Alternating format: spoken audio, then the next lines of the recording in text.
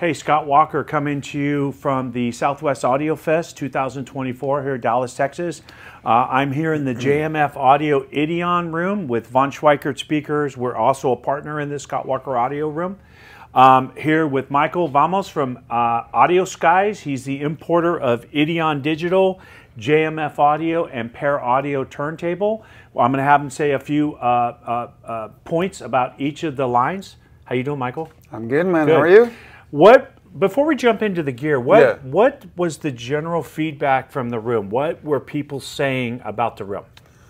Well, I think people just got very engaged. Yeah. We didn't have people come in and just hear one track. Yes, they would sit down. For sure. And the cool thing was that, you know, sometimes they heard 3 tracks, they're about to get up. Yeah.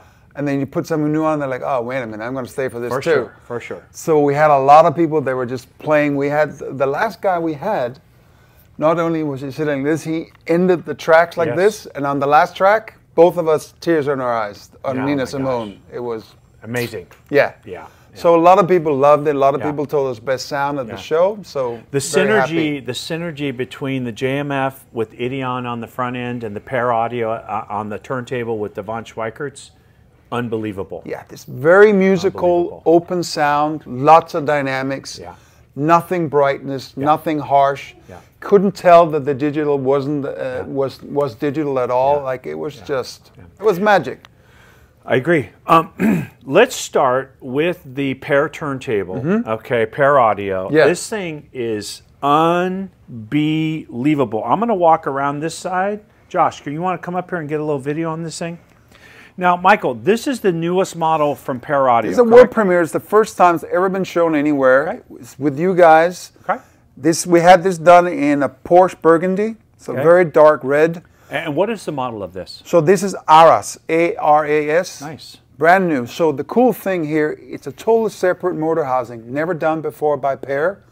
Actually isolates, gets rid of vibrations even better. Totally separate motor housing as well. Comes with the platform. Comes with the arm board and the 12-inch arm. Okay. And 14-inch platter, you know, even better inertia. So great flow and timing.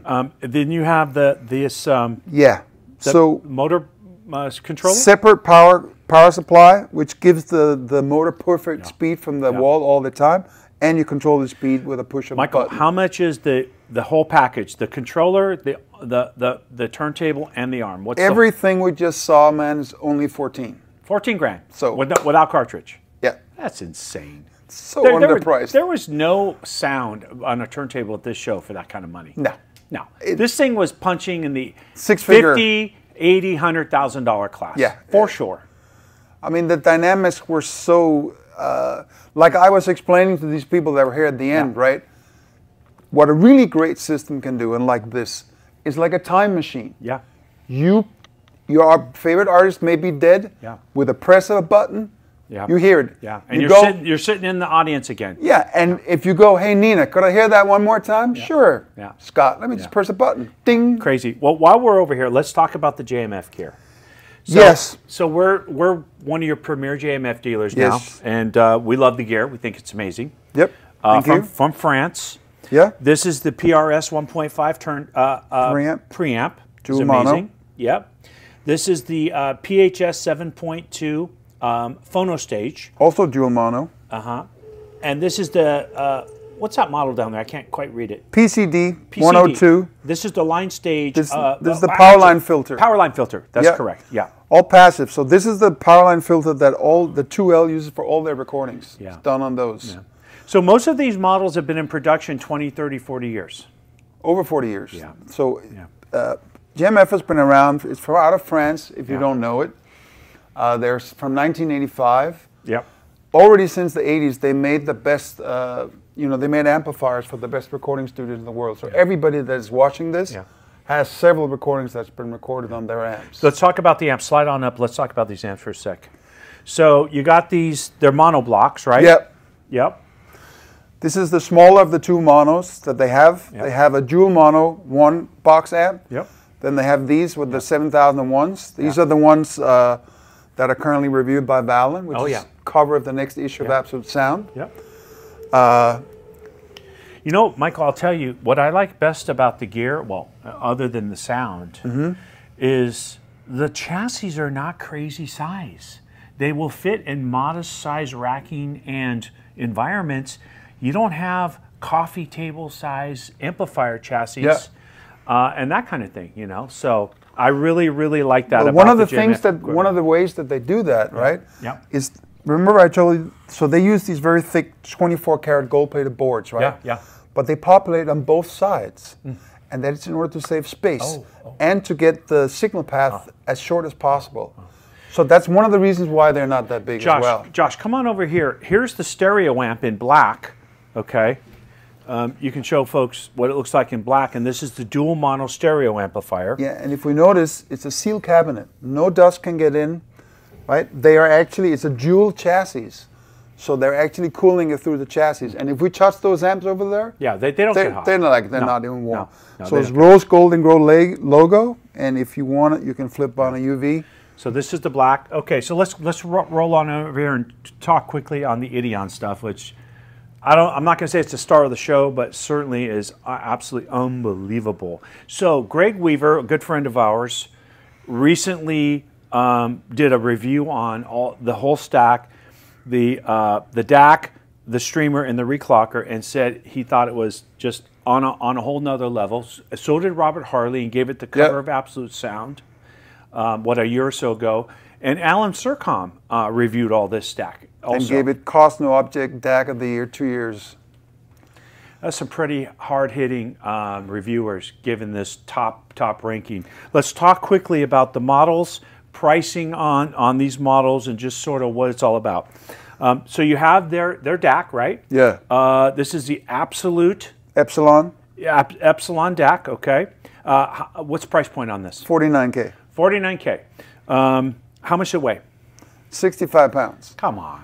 What do they put in there? Lead weights? So it has 17 separate linear power supplies. Yeah. And they overdid it. So what do we need to run the screen on? We're going to put a freaking linear power supply on there because we're going to get it noise floor low. Yeah.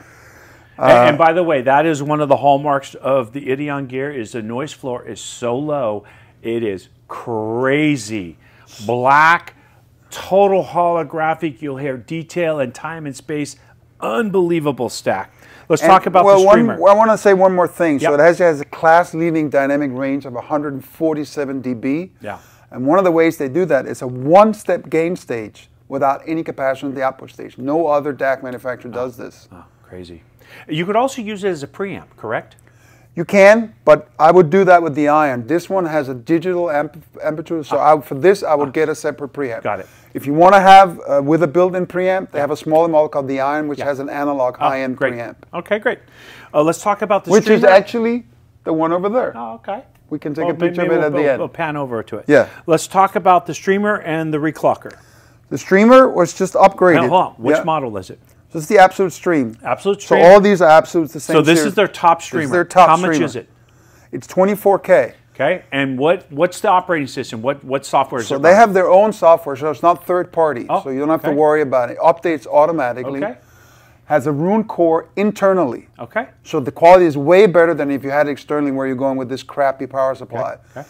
And it's the only streamer in the world that has managed to make a linear power supply for the Rune core. Okay. All right. And it's also the only streamer in the world, as far as I know, that plays live from the audio kernel of the file as it plays. So if the cache is empty, loads the file in, plays, no processing. I'll tell you, a lot of people come in and do a shootout with streamers. I got to tell you, the IDEON a lot of times is on top of the list. Yeah, so our customer who was here today. Streamer. Yeah. Our customer's here today. He did a shootout with 3 of the top. Yeah. And even though this was the cheapest, he actually picked this. Yeah. Let's talk about the reclocker. What does the reclocker do, Michael? So the reclocker, basically what it does, and it's very important to notice, this is not just for IDEON. Any DAC in the world, any brand, any cost will benefit from the IDEON reclocker. Yeah. And it does 3 things. It redrives, which means that as you send the signal, you're losing, power. Yeah. So it redrives, so it sends it at full strength to the DAC. Yeah. It reclocks and it regenerates. So you get rid of jitter, you get rid of loss, you get rid of distortion, you get better dynamics, you get better sound stage, you get clarity. Yeah. So it's basically like if you're giving your DAC, if this is the potential of your DAC, Normally, because of signal interference and all these problems, it's performing here. Yeah. Put this on. Yeah.